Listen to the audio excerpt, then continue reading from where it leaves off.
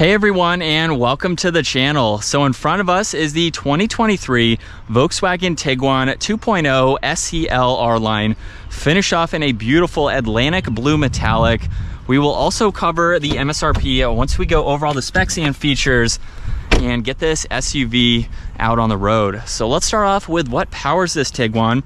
This has a 2-liter 4-cylinder turbocharged engine. It is paired to an 8-speed automatic transmission, pumping out 184 horsepower, 221 pound-feet of torque. That is sent through the 4Motion all-wheel drive system, propelling this 3,900-pound SUV from 0 to 60 in 9 seconds with a top speed of 162 miles an hour. Now, as far as fuel economy goes, you're looking right around 21 miles per gallon in the city and 28 out on the highway. Now, as we work our way to the exterior styling for this model, you will notice there are a lot of chrome trim accents. Let's start up front where we have the 4-bar design going through this grille, where the middle bar is actually an illuminating LED light strip. So that goes from headlight housing to headlight housing, going on both sides of the forward-facing sensor. So this is for the adaptive cruise and all of that tech. Very nice to see that incorporated into the logo. There's a forward-facing camera just underneath that. But you'll notice too that all of the chrome lines up nicely with these headlight housings. So we have that strip underneath to break off to the rest of the grille. Of course, this has LED headlights, DRLs, and turn signals as well. And then for the lower section, you will see all these sensors, more chrome and gloss black accents. And I think it gives it a really nice look, especially when you pair it against this blue. Now, as we work our way to the side, this has a set of 20-inch wheels with the two-tone design. You'll see another sensor and then some plastic trim for that fender arch. This also has two-tone for the side mirrors with a camera system, the integrated turn signal. You will see more chrome trim. This even gets a full panoramic sunroof, which is very nice to see. And then as far as the lines go, we have a crisp line at the door height, or the door handle height there, which gives it a great look. Everything flows nicely with the fender arches all the way to the rear end, where this does have a body colored spoiler. You'll notice a third brake light, wiper blade in that lower section. It has a backup camera with all these sensors, LED taillights. It can even tow right around 1,500 pounds, which is pretty adequate for this style of vehicle. And before we make our way to the interior, we can remote start this. So let's lock it, double tap this button. It fires right up first try, and then you can shut it off as needed. And then with the power liftgate, we can just use that button or the button to the left of that backup camera. And you'll notice there's a good amount of space. We have a nice flat surface where you can place a lot of items, with some cubbies on the driver and on the passenger side to hide away some more items. You can even lift up this floor, revealing the spare tire. You can actually place that removable cover straight across if you need that out of the way. There's a few other storage areas there where you can place some more items. And then you can actually fold down the back seats from back here. So if I pull on this lever, it will lock into place. Now, I won't do the other side just because it does lock into place like I mentioned, but you can get a feel for the amount of interior storage that this SUV has to offer. Very nice to see that. And then as we work our way to the interior, you'll notice the door panel has a nice design to it with the leather and the stitching.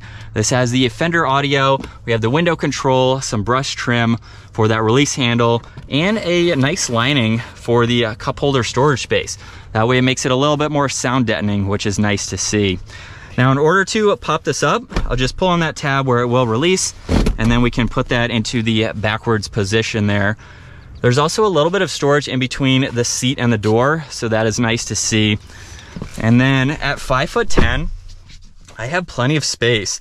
Now, these seats do move forwards and backwards, so if you need a little bit more space behind or a little bit more legroom, you can adjust those as needed. There's storage pockets, air vents, even some auxiliaries, and these seats even recline too, so I can push it back. You'll notice that this one is currently all the way up, and then we have that much room to slide it backwards. Now, we have the armrest in the middle along with 2 cup holders, and you can even fold down the middle seat independently.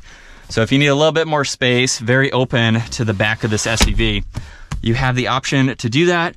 And then you can get a look at visibility as well as this full sunroof. We have the shade, or the sunshade, closed, of course, at the moment. but very roomy and practical for your backseat passengers. Now the front door panel is just like the rear. We have all the window controls. The side mirrors are power folding and even heated. There's a release for that liftgate, and then more of that padding for that storage there. Beautiful leather seats with the piping and the stitching. There's memory seating adjustments, and then the rest of the automatic adjustments are on that side. So to fire this Tiguan back up with my foot on the brake, let's bring it to life. And for the virtual cockpit, you will notice on the far left is the engine temperature, on the far right is the fuel level, and currently for the display right in the middle, you can see long-term on one side, range until empty on the other, and then right in the middle, you can see the phone. Now using these controls on the right side of the steering wheel, we have all the arrows to further go through that info, along with the heated steering wheel, tuning, and then the voice commands too. So if I use those controls, we can look at miles per hour, or you can also scroll down and decide what you would like to see. So if you want to keep an eye on your fuel economy, you just let it there for a few seconds, and then it will pop up as the only bit of information for that tab. You can also look at your distance pacing, pull up the compass for the nav.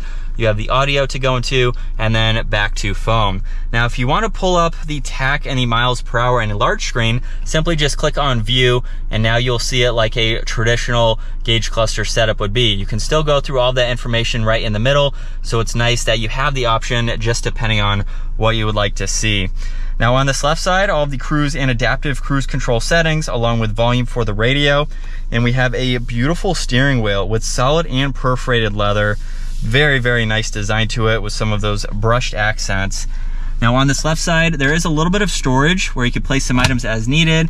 We have the headlight adjustments, and there's even a little bit of storage space right in the center of the dash, so that's nice to see. Two air vents are just underneath that. And then for the touchscreen system, it's nice to see that these are all buttons within the screen. So they have the haptic feedback to them where you just have to slightly touch them, very similar to a cell phone. And under menu, you can look at all these icons where you can further go through all of this as need to. If you go into car now, you can actually look at some off-road info where we can look at the pitch and the roll as well as the elevation, and then you have the engine temperature there.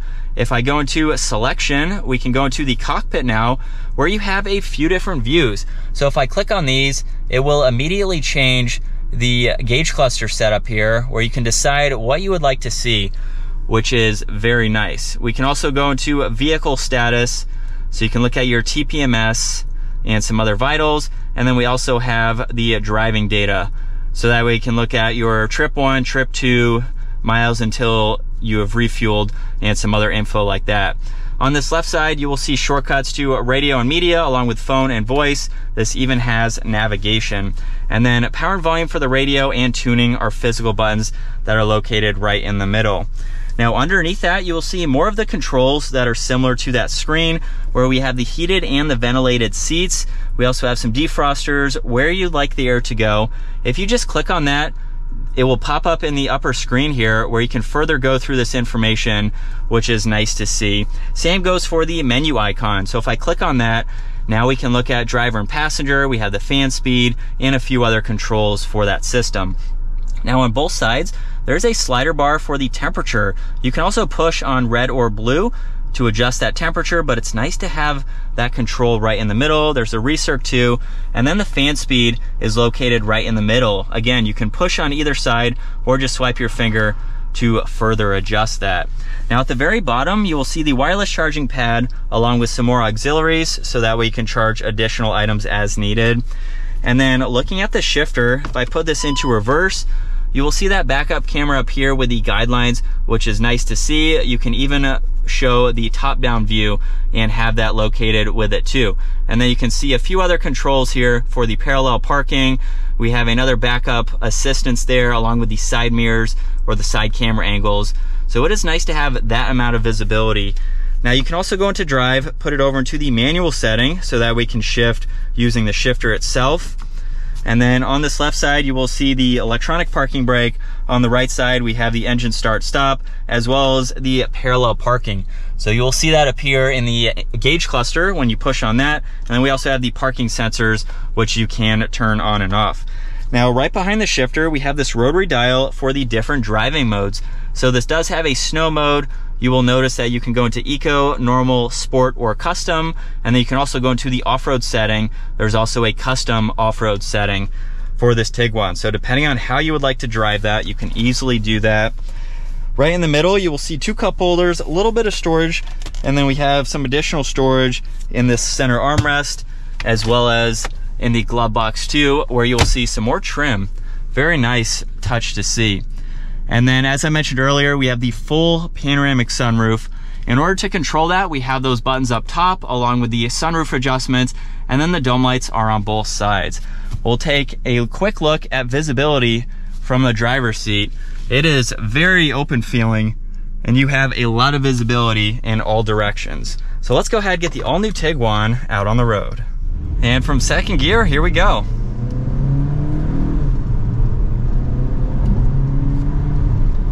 So a lot more adequate than the third gear acceleration that I did. I don't think I was really going the right speed for third gear, but we're up to speed just like that. So I like the pep that this turbo engine has for this SUV. And now you can get a look at what it's like to be behind the wheel for this $40,000 Volkswagen.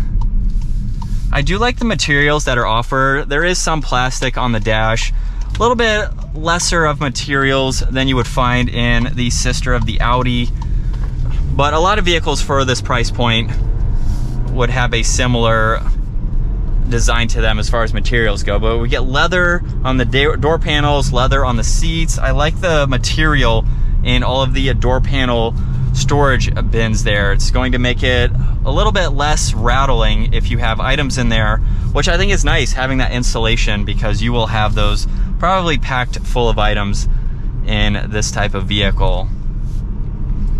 But it's very roomy. I like the space in the back, and there's really not much to downplay with this car. If you're looking for an affordable SUV, but you don't want a long list of technology items, this is perfect. It's a perfect blend with a brand new vehicle for that $40K price point or less, depending on the trim level that you go with. And then the options that you get with the technology. Audio system has been very nice as well. It's just a good interior, very solid feeling, and you're going to get a very reliable and dependable SUV that you can daily drive. But I think that is going to wrap it up for the all-new 2023 Volkswagen Tiguan SEL with that R-Line package. If you enjoyed today's video, give it a huge thumbs up. Consider smashing that subscribe button so you don't miss out on our daily uploads. And I will see you all in the next video.